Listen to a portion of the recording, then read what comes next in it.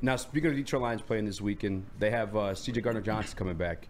I guess I want to ask you, do you think we'll see a lot more of that dime package introduced? I had the concept or thought that maybe we might see Branch's snaps limited a little bit in favor of a CJ GJ, who's played that position before for AG in New Orleans. What do you think that situation could come down to?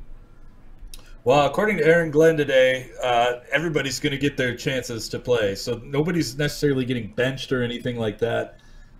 My speculation, and it's purely speculation, is that just based off of bringing other guys back from injured reserve in the past, I think that this game for C.J. Gardner-Johnson is going to be more of like a warm-up type of thing where he'll get kind of a snap count, maybe not a super low one, but like 20 snaps or something like that, just to get back in the grind of playing live football again. But I think you'll see him get let loose during the playoffs. But I would expect, once everybody's back, you're going to see some three safety looks. I wouldn't be surprised if you put him in a little bit at nickel over Brian Branch. But Branch is just playing so well that you really just have to ride the hot hands. And if you can keep Melifonwu and Kirby Joseph and C.J. Gardner-Johnson out there in a three safety look, like you got to do it.